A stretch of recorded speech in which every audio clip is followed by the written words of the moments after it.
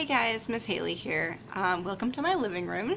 I just wanted to show you how to do an ankle release. I use this a lot for when I teach grand plies and when I have students who really struggle with having a deep demi-plie or with increasing the range of motion in their grand plies, getting a really good calf stretch. So I'm going to show you how to release the ankle so that you can do your demi-plie from your turnout and from your butt instead of pulling yourself down with your ankles. If you think about pulling yourself down into your demi-plie, you're going to be limited in how far you can go down, and I'm going to show you why and how to fix that. Okay, so I've got myself angled in a way that hopefully you can see my ankle pretty well.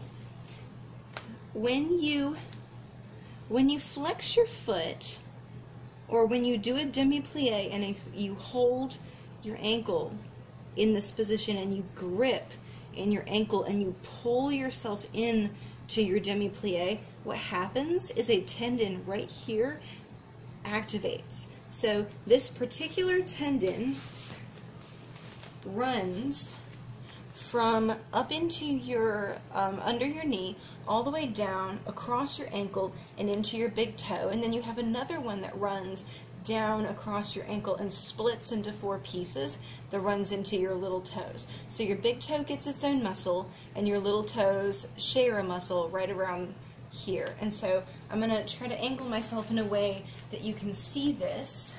When I flex my foot, these 2 tendons kind of pop up a little bit like this. So you can see these 2 tendons are kind of sticking up right here. We want to try to get rid of that. So when those 2 tendons activate and pop up, they limit the range of motion that the ankle joint can have. Because if you think about it, the ankle joint is like this, and so when there's something that runs across in between, there's only so far that it can go. It kind of gets stuck. It gets something in between that doesn't allow you to get as far as you can. So if we can release these tendons when you do your demi-plie, you're going to be able to get a deeper stretch in your soleus muscle. And your soleus is one of your calf muscles. The soleus is the muscle that runs up and stops under your knee. Your gastrocnemius is the one that runs above the knee. So the soleus muscle is really key in your demi and grand plies. So when you're pulling yourself into your demi-plie, you're going to be activating those muscles. And that makes sense because that's that muscle's job. That muscle's job is to flex your foot. But if you can sink and push into your demi-plie, you're going to get a deeper stretch. So this is what I make my students do. I make them flex their foot, and we clasp the hands like this, and we put the hands around the metatarsals, and then you just relax the foot. I'm only going to use one hand so that hopefully you can see a little bit better. But I'm going to really just relax my foot so that those tendons are not sticking up. And teachers, you may need to run your hands across like this. You may need to run up and down. You may need to help your students find those tendons. I have many students who cannot actively engage or disengage those tendons on will. And so if you're unable to control them, what you need to do is hold the ankle and flex and relax and flex and relax and flex and relax, and just watch that tendon stick up every time you flex your foot. So here's my flexed, and here's my relaxed. Flex and relax, flex and relax. So it's a very small change in the ankle. I'll show you from another perspective. Flex and relax, flex and relax, flex and relax. So it's this one right here. This is what we're trying to get to go away. So I'm going to hold my foot and relax the ankle so that that tendon goes away. If your student is struggling with this, just have them practice this.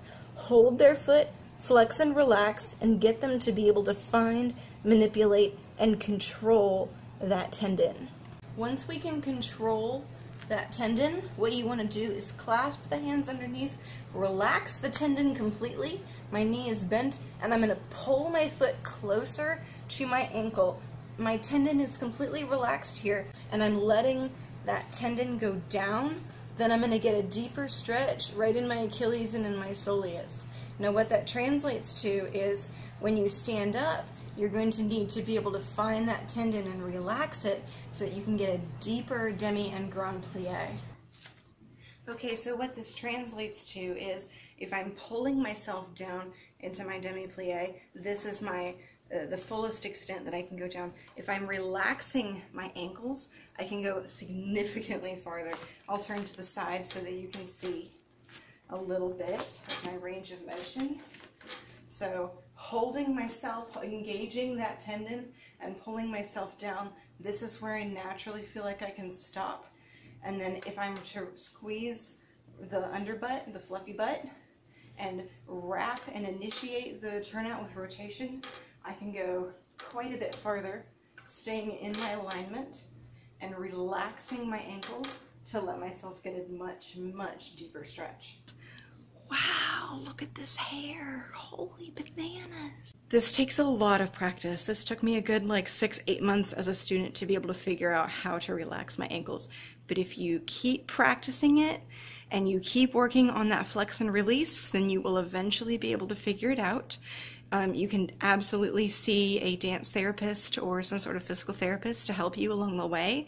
Your teacher may be able to help you.